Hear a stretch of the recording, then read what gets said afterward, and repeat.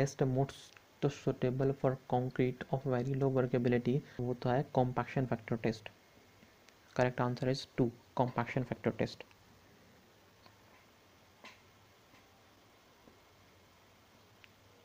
The design shear stress in reinforced cement concrete depends on, design shear stress of reinforced concrete depends on characteristic strength of concrete, percentage of longitudinal tensile reinforcement, characteristic strength of steel।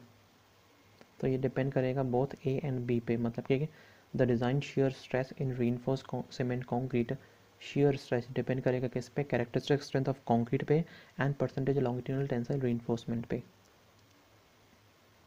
Question number 73. The strength and quality of concrete depends on, strength and quality of concrete depends on what? Aggregate shape, aggregate grading, surface area of aggregate। So all the options are correct। तीनों पे depend करता है, aggregate shape पे भी, aggregate grading पे भी and surface area of the aggregate पे भी। Question number 74। In the conventional pre stressing the diagonal tension in concrete increases, decreases।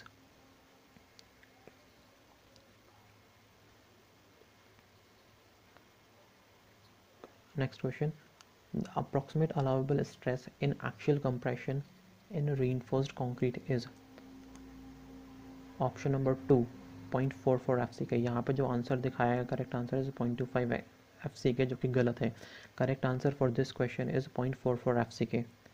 SSC ने जो आंसर दिया था वो 0.25 FCK था, जो कि गलत है, शायद बाद में करेक्ट भी किया गया होगा।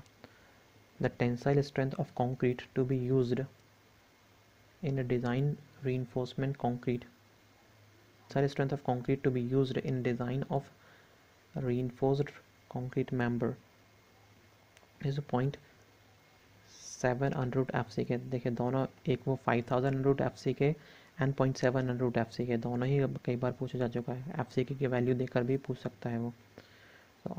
सो टेंसाइल स्ट्रेंथ इज लगभग 0.7 FCK। The minimum quantity of cement content that is needed for 1 cubic meter of reinforced concrete which is not directly exposed to weather, so it is, यहाँ पर भी जो करेक्ट आंसर दिखाया गया है ये 250, जो कि पुराने कोड के द्वारा है, ठीक है। नया कोड कहता है कि 300 kg लगेगा, ठीक है, एक्सपोज टू वेदर में 300 kg cement minimum cement content है, right? So correct answer for this question is 300 kg according to new code। Question number 78। The allowable tensile stress in high yield strength deformed steel struts used in reinforcement cement concrete is, जो होगा HYSD bars के लिए यदि हम बात करें tensile stress, तो HYSD bars के लिए टेंसाइल स्ट्रेस जो होगा वो 230 MPa यानी कि 230 न्यूटन पर एम स्क्वायर होगा। जो 140 की बात करते हैं, जो 140 MPa होता है वो permissible stress in tension for mild steel bar, यानी कि माइल्ड स्टील बार के लिए टेंसाइल स्ट्रेस कितनी परमिसिबल है, वो है 140 MPa। 190 की यदि बात करूँ तो 190 जो होता है वो परमिसिबल स्ट्रेस इन कंप्रेशन है, HYSD बार के लिए कंप्रेशन में कितना है 190 MPa, जबकि HYSD बार के लिए ही परमिसिबल टेंसाइल स्ट्रेस कितनी है 230। तो इस क्वेश्चन का जो आंसर होगा वो होगा 230 MPa। Question number 79। M10 grade of concrete approximately, जो M10 का मिक्स होता है वो होता है 136, जो 136 हो गया M10, 124 हो गया M15, 1 1.5 एंड 3 जो हो गया M20, right. So 136 M10, 124 M15, 1 1.5 and 3 जो होगा वो होगा M20, right. The process of proper and accurate measurement of concrete ingredients for uniformity of proportion is known as, उसको इस प्रोसेस को हम कहते हैं the process of proper and accurate measurement of concrete ingredients for uniformity of proportion is known as batching, right, batching. जबकि mixing क्या होती है, मिक्सिंग उन इंग्रेडिएंट्स को मिक्स करना, ड्राई मिक्स करना या फिर वेट मिक्स करना, right. Note, wait batching is preferred over volume batching, तो जो भी बैचिंग करते हैं हम वो वेट बैचिंग करते हैं, गुड वर्कमैनशिप रखनी है तो वेट बैचिंग, जो भी सारे बैचिंग प्लांट्स होते हैं वहाँ पे वेट बैचिंग ही होती है।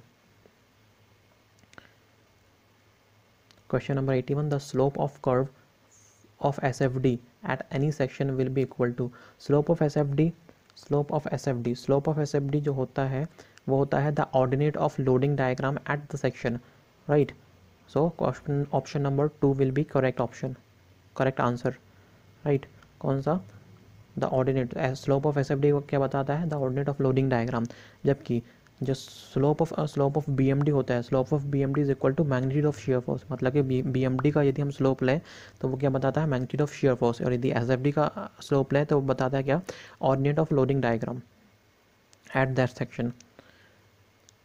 82, the two criteria for the determination of allowable bearing capacity of a foundation are,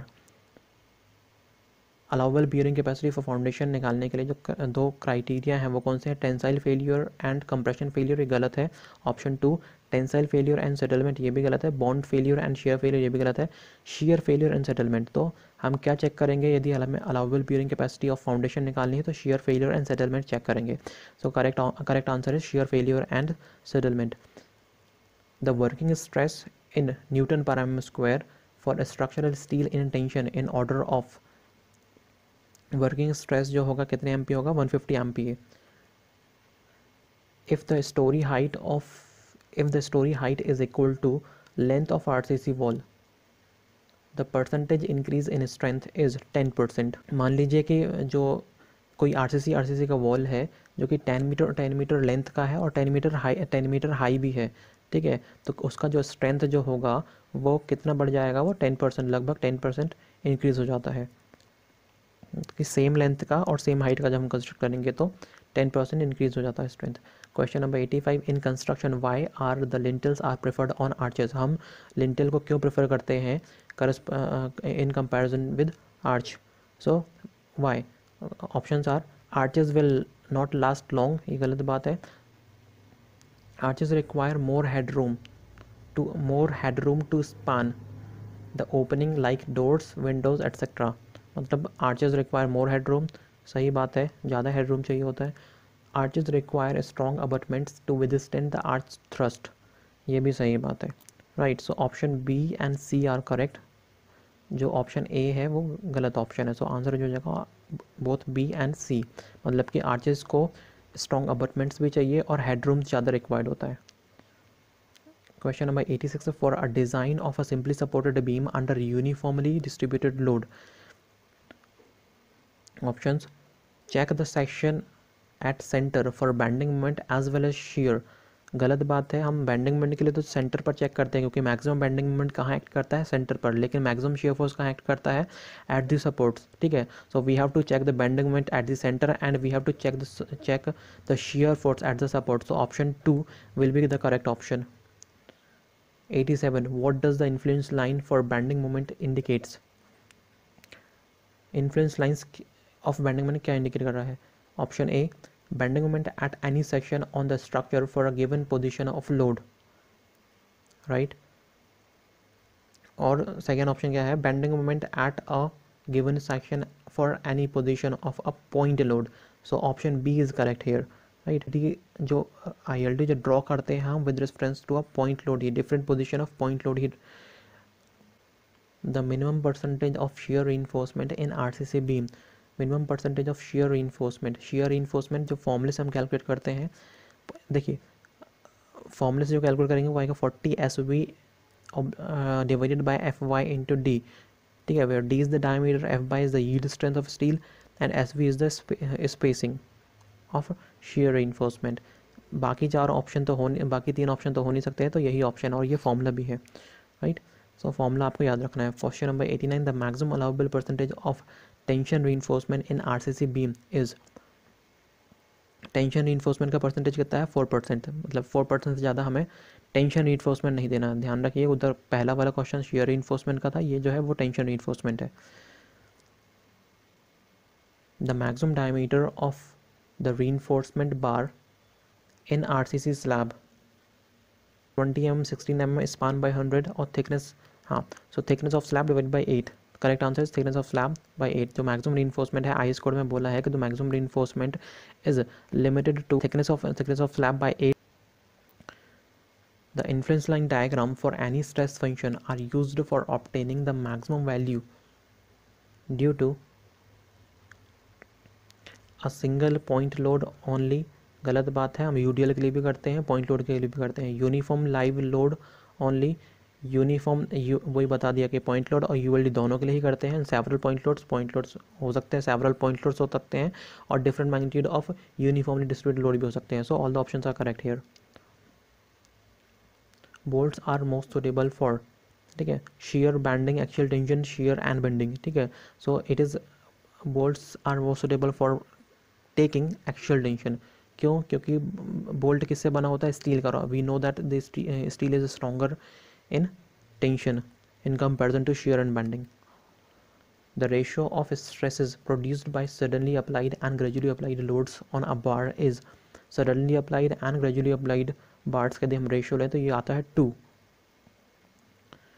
ठीक है। ये आप उस फॉर्मूले से निकाल सकते हो, जैसे कि कोई बार है उस पर पी लोड अप्लाइड है तो उसका डिफ्लेक्शन कितना होता है? पी एल अपॉन ए ई, जबकि deflection due to self weight of बार कितना होता है? पी एल अपॉन 2 ठीक है। सो पी बाई ए को हम कन्वर्ट, पी बाई ए को हम लिख सकते हैं क्या? स्ट्रेस, ठीक है। तो दोनों के लिए स्ट्रेस का जब आप रेशियो करोगे तो कितना आंसर आएगा? आपको 2 मिलेगा।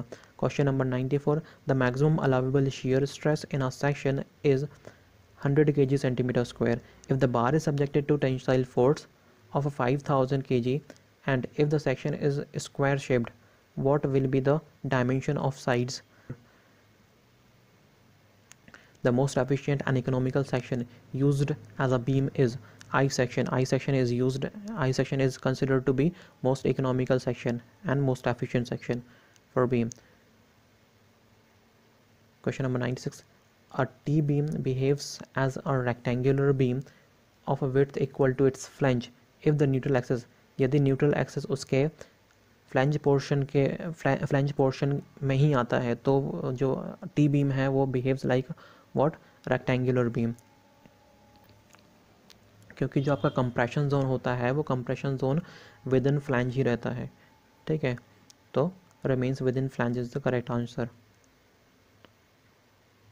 97, a column has effective length L when its both ends are fixed.